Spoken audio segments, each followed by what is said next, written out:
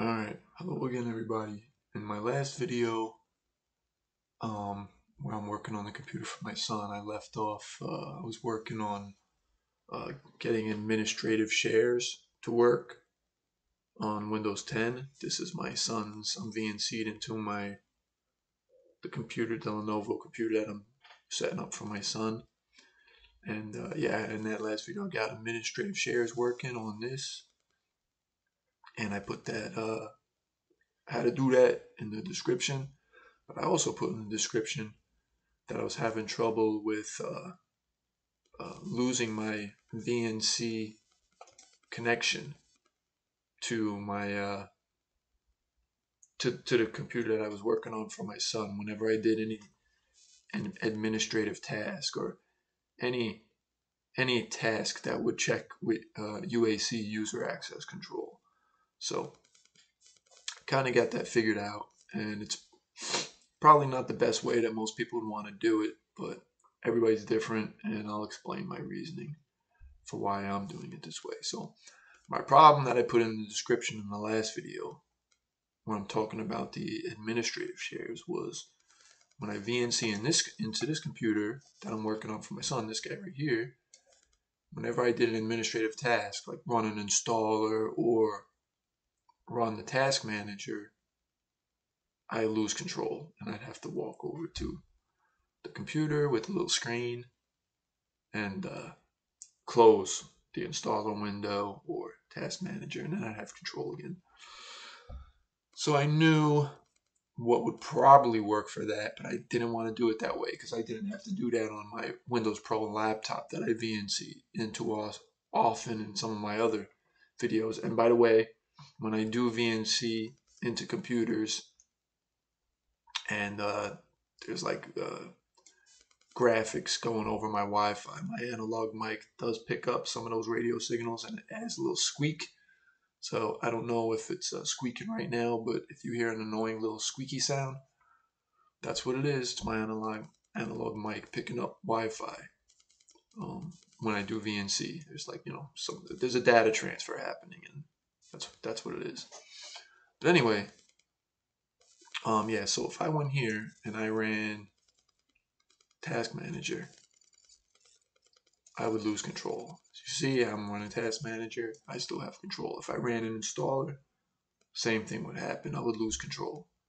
So there's different ways to fix this. So one thing is you can make a shortcut to your VNC server, and well, let me tell you the first thing that what people should be doing that I'm not doing because I have OCD. What you can do is you can run your VNC server in service mode. So when you run your VNC server, go to Task Manager. Let's look at it.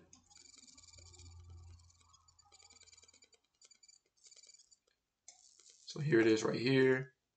So obviously this one's got 53 megabytes. This is obviously the session, and this is just another process, just listening for other would-be connections, you know. So yeah, this is the connection right now from my computer to the Lenovo, and this is the one just waiting for more connections in case if it has to build another session, another connection. But I'm running this in the user mode. So if you see, let's go to details. Let's go down to the type VNC processes if I can find them. Where are we? There we go, right here. So the user that's my son, right? So I'm running him logged in as my son. If you would register the type VNC service, I have it on register right now because I don't want to use the type VNC service. You'd register the type VNC service. It gets registered as a system service, and then you run the type VNC service. Then it'll show up here in the process list. It'll show up as a system process like this. It won't be a user process. It'll be a system process. And then also in services, it'll show up as a service here. Type VNC shouldn't be in here because it's not running as a service. See, there's no type VNC. It's all your basic Windows stuff. So yeah, obviously the right way to do it is run it as a service. But see this little V down here in the system tray? I like to see that. I'm gonna clean out this notification tray some too, because I don't some of that stuff doesn't need to be there. I like to simplify it, and I like to know what's running. I don't like to hide system tray items, so I like to make that as lean as possible. So I'm gonna trim this, whatever doesn't need to be down here in the system tray, whatever doesn't need to be down here, I'm gonna get rid of it. But this V right here, I like to know that the type VNC server is running, and if you run it as a service only, I don't think it shows that icon there. It just runs as a system service in the background and you don't know it's running. I like to know it's running, so I like to run it in user mode. So yeah, if you run it as a service, you're going to be able to do this. You're going to be able to do an administrative task and you're not going to have any problems. But I don't want to do it that way just because, one, I'm not doing it that way on my laptop and we'll see. Remember how I did it. And two, I want to have that icon down there to know it's running. I don't want to forget that, there's a potential, security hole, VNC servers running in the background with, access to the computer via, I think it's UDP port 5900. So I like to know that that's running. So the problem is in user mode, like I said, if I do any administrative tasks, it's going to break my connection. So one thing you can do is you can make a shortcut to the VNC server, and you can run that run it as administrator, and that will let you do any tasks that would normally require user access control, like UAC. And that'll work. The only problem is you can't. Here's the shortcut to the system startup folder. This is the path you'd put anything you want to start up on the computer for all users, for system, not just per user. This is where you want to put it for everybody. So I like to put stuff there. Like this is my home network, so I know a lot of stuff. You don't do this stuff at work. This is work, home safe stuff. So yeah, I run it for all users just to make things simple. That's the path right there if you want to throw any startup items for everybody or the whole system. So I have it in here, and as you can see, I'm not running in administrator mode, because even if you run this shortcut in administrator mode, it's not going to start. You're going to restart this computer, and even if you have this here, you're not going to see it down here in the system tray because it's not going to start. Because as a security feature,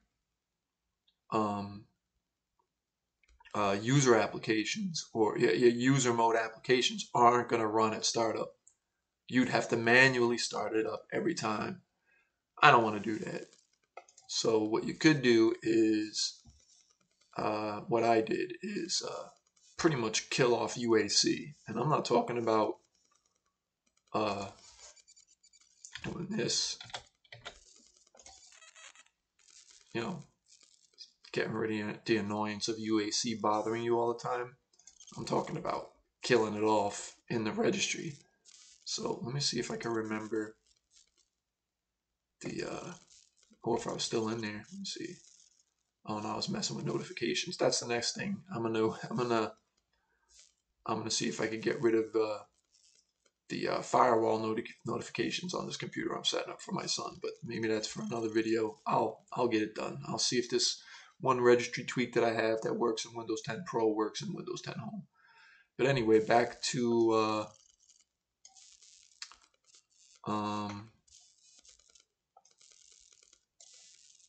letting me run a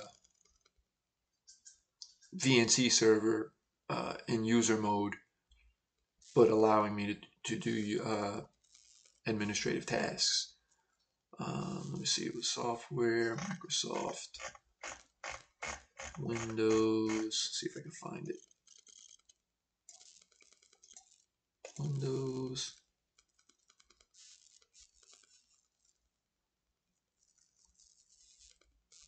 current version, I think it was a policy. Policies system. Yeah, this is it. So this guy right here, this is not going to be in there, I don't think, by default. You'll just have to add it in there. So you'd right click, new dword, and you can name it that.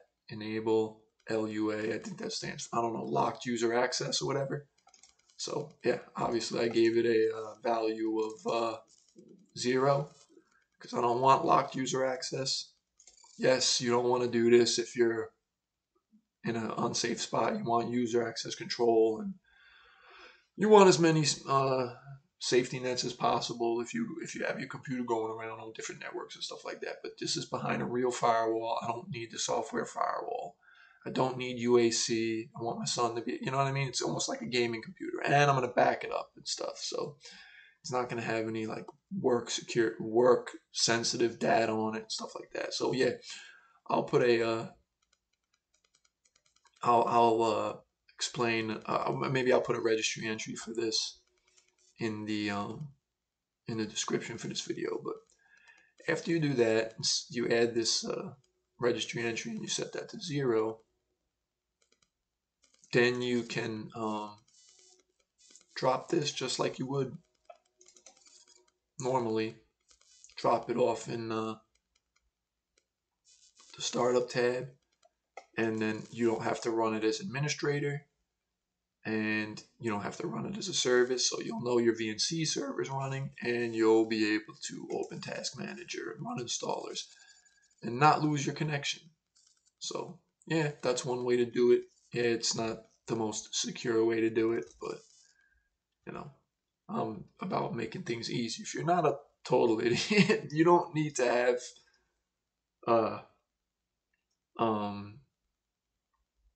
the Windows software firewall running. You don't need to have UAC enabled. It's the same thing with a lot of people know, just like you can have all those things turned on and stuff, and you can still compromise your computer if you're not careful with your email. You open up an email attachment, run an executable from somebody you don't know.